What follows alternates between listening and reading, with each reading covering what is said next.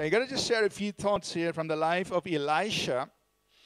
And titling this sermon, Moving to the Next Level. All of us, or many of us, recognize God has a plan, a purpose for our lives. There's a place we've got to go. There's a destination, there's a calling. But how do I get there? 5 simple insights. Nothing profound here, but very simple and nonetheless very important for us.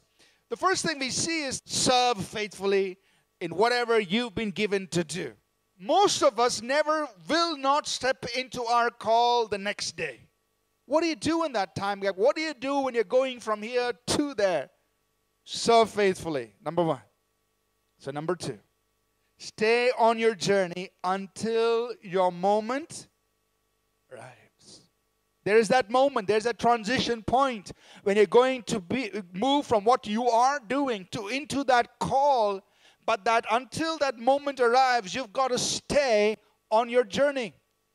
Because that moment arrives, and you don't want to be absent from that when that moment arrives.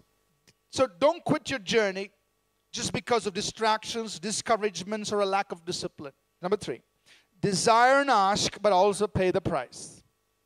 It's good to have desire towards the call on your life. What is God's call? You've got to have dreams. You've got to have aspirations. You've got to have desires aligned to that call. And it's good to have those desires. They are godly desires because they're aligned to the call of God on your life. So, I think this is where many of us miss it. We desire the right thing. We pray for the right thing, but we don't pay the price for what we're asking for. Desire for it, ask for it, but be willing to pay the price for it. Doesn't come free. But number 4 is this. Prove yourself in the new level you've stepped into. So here's the point. When God brings you into a new level, prove yourself first. I like to put it this way. Let your work go before you, and your reward will come after you. Let your work go before you. Your reward will come after you. Prove the new level that God has ushered you into. Let people see the fruit of your work, and they will give you the reward that you deserve. Your rewards will come. The last thing I want to share here from this passage is to go beyond the previous. So go up in what you're doing.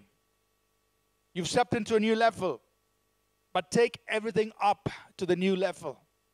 At each new level, you and I will have to go beyond the previous. It means there will be a change in what you do, the way you do it, and the price you're paying for it. Every new season requires a new you. So if you say, God, take me to a new level, take me to the next level, bring me into a new season of my life, God will surely take you there. You pay the price, you stay the course, you stay the journey, you come into it, hey, but you can't be your old self. Every new season requires a new you. What's demanded of you is different. But many of us resist change. I don't want change. I liked it the way I used to do it. Every new season requires a new you. You've got to go beyond the previous. You can't do what you were doing in the past and expect to walk in this new level of whatever, grace, anointing, calling, gift. You want to be at a new level, requires a new you. Are you ready for it? The way you were doing things before. The comforts you were accustomed to, go beyond those things. Be a new you in the new level God has brought you into. Amen?